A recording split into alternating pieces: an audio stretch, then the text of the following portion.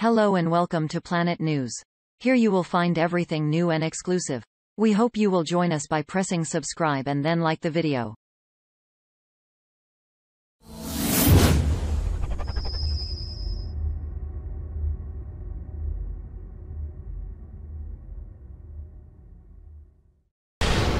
You can just look at the street behind me here in Wuhan, China, and you can tell that traffic is coming back onto the roadways. You can tell life is starting to resume, albeit amidst a cautious optimism. A lot of the folks here are hesitant that this virus is gone for good. In fact, many of them believe there could be a second wave. CNN back at the original epicenter of the novel coronavirus outbreak, Wuhan, China, and its more than 11 million residents navigating this post-lockdown uncertainty. Among them, American Christopher Suzanne. Yeah, let's switch out mask. I know that's your preference here. My mask and I'll do this. He suggested we upgrade our protective equipment before going for a stroll.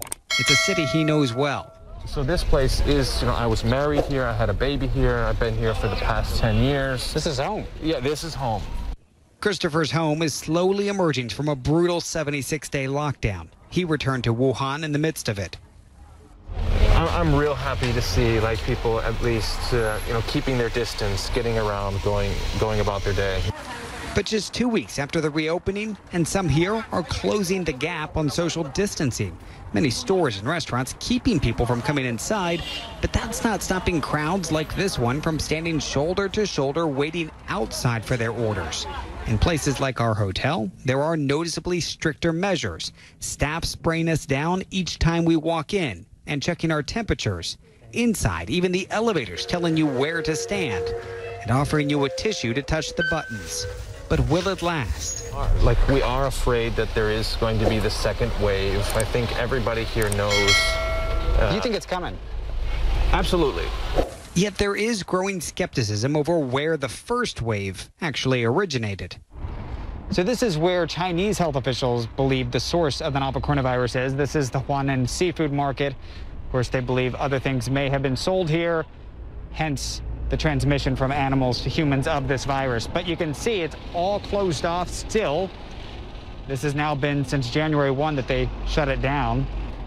However, I want to take you now to the lab where U.S. intelligence is looking into the possible origins of this virus having come from there. We drove to the lab inside China's Center for Disease Control, just down the street from the market. This is one of the labs within Wuhan, not too far from the market either. It's an origin theory Chinese officials quickly dismiss. They also push back at claims that their reported number of cases and deaths is far less than reality, even as numbers have repeatedly been revised upward to account for previous undercounts.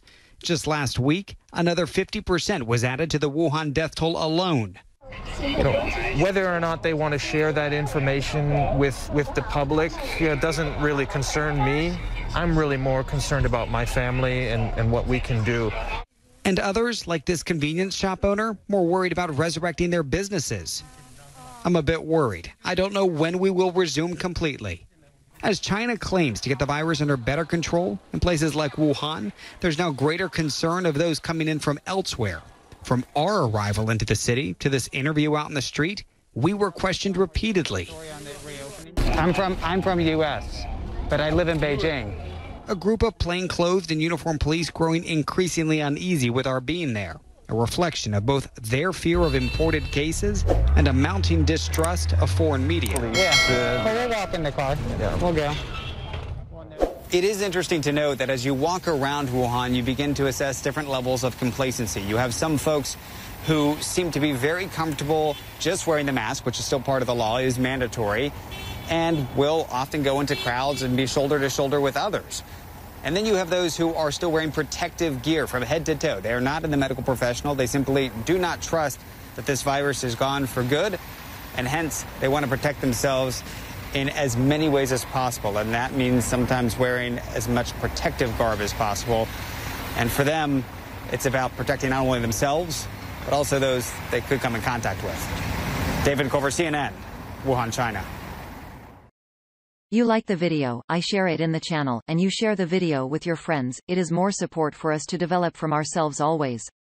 Thank you.